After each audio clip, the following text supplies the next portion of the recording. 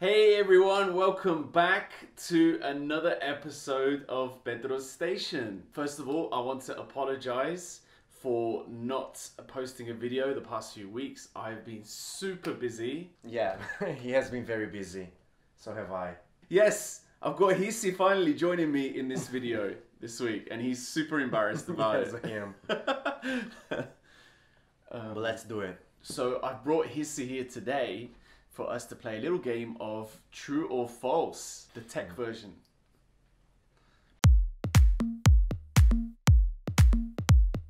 This video is sponsored this week by Halos. Ta-da! Take a look at that. Pretty impressive. Show them. Halos combines the arts and technology to create beautiful interior design modern lamps. And they even come with a remote control, so you can change thousands of different colors using LED lights as well. And they fit anywhere. They can go in the bedroom, they can go in the living room. The possibilities are endless. It's pretty cool. Okay, so let's just get straight into it. Let's do it. Let's do it.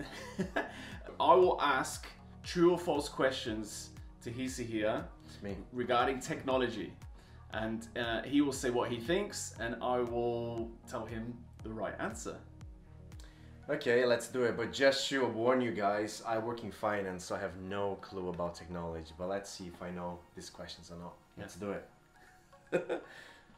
Okay, first question. Nintendo, oh wait, you can't see. Okay, I'll look, Oh, yeah. I'll look there.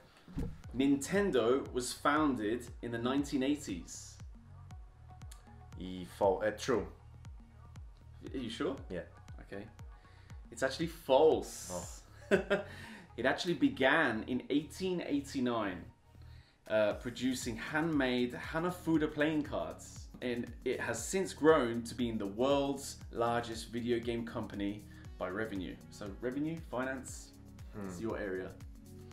Okay, next one. The Apple iPhone first became available in 2009. 2009, so that's what? Well, no, it's false. Oh yeah? Yeah. You sure? Yeah. It is false, but can you guess which year? 2007. I don't know. I think he's looking at my answers. It is 2007. Yeah. Do you remember we used to have Blackberries and then we moved over to Yeah, that's what iPhone? I'm thinking about. We met in 2008, didn't we? Yeah. So, but there was no iPhones back then. Yeah, there was already. I had an iPhone.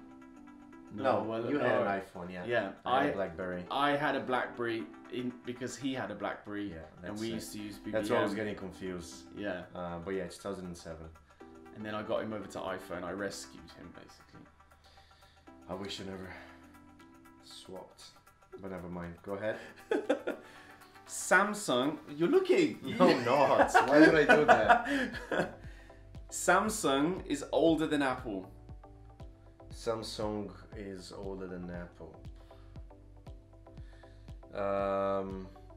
Yes, it is older than Apple. It's true. I'm convinced he's looking at my answers. Samsung is 38 years and 1 month older than Apple. Yeah, I wouldn't know the dates exactly, but I know it's definitely older. Yeah, it was founded in a grocery store in 1938 by Lee Byung-chul. Yeah. There you go. Yeah. Have you ever used the Samsung? Television, not a phone. Yeah, that's because I protect you. Next one.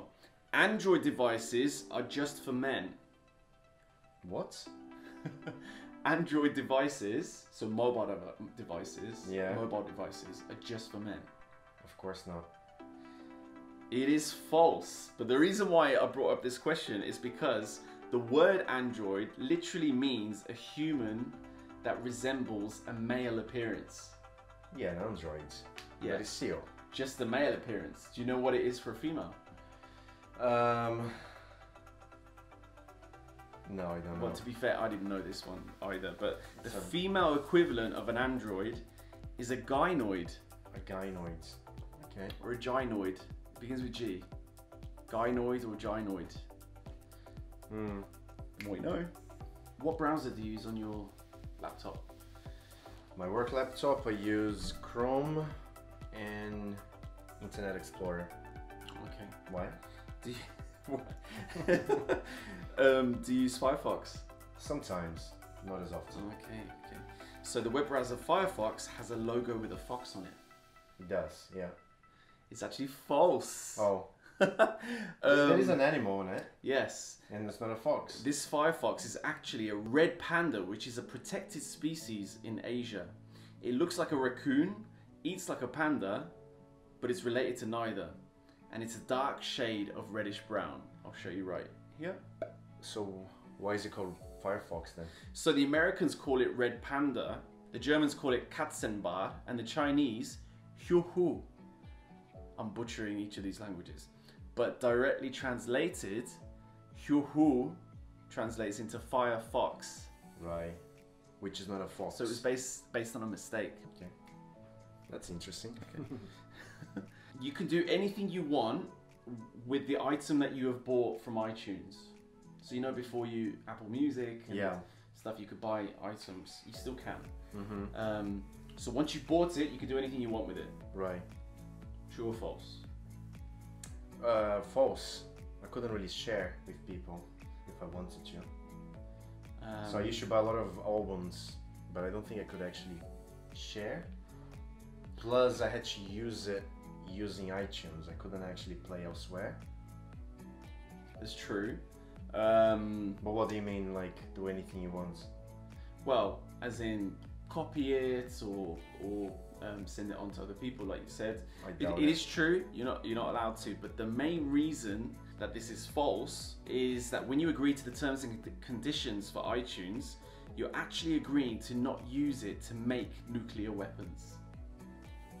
Okay. This is actually in the terms and conditions.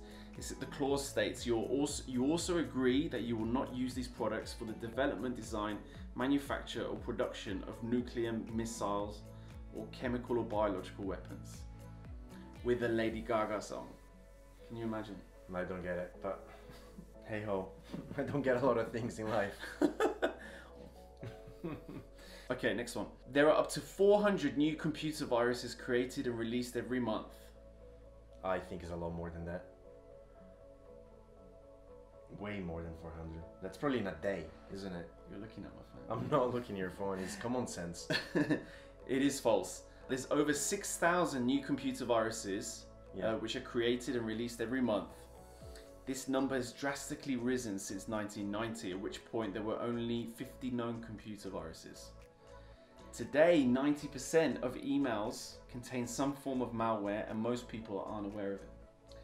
What about the fact that in the past, Apple computers, well, Macs, whatever you call them, you couldn't actually get a virus? Is that true still? Yeah, because back in the day, there were way more people using Windows devices. So people didn't bother creating viruses that attacked Macs. But what about now?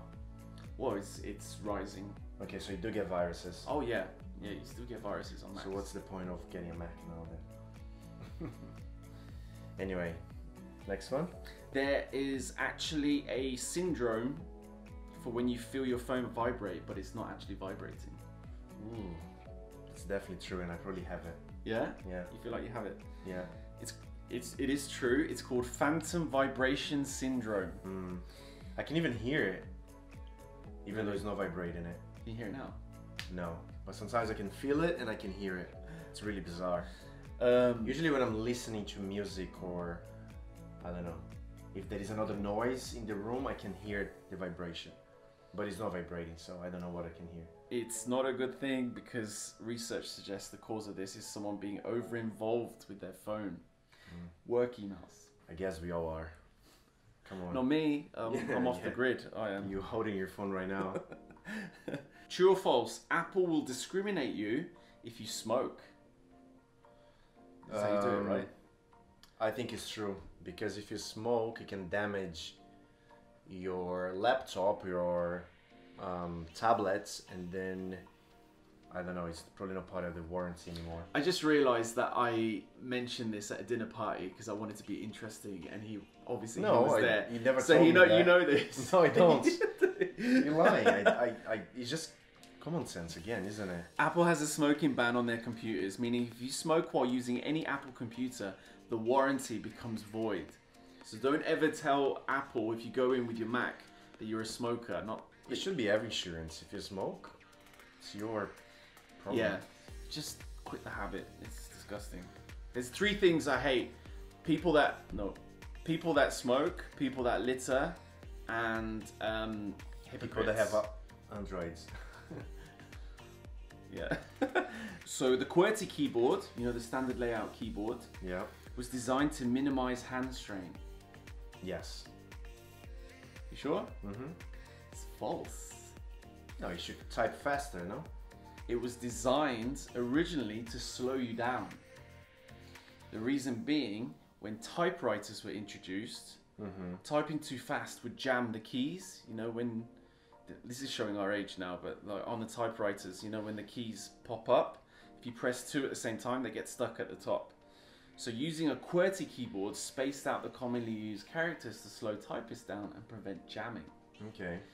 If you want to learn a more efficient keyboard, there's a Dvorak keyboard for speed, but not many places do that as an option when you're buying a new computer. There are more toilets than mobile phones. Well, in the world or in a world. specific country? In the world. In the world. So there are more toilets than mobile phones? That's incorrect.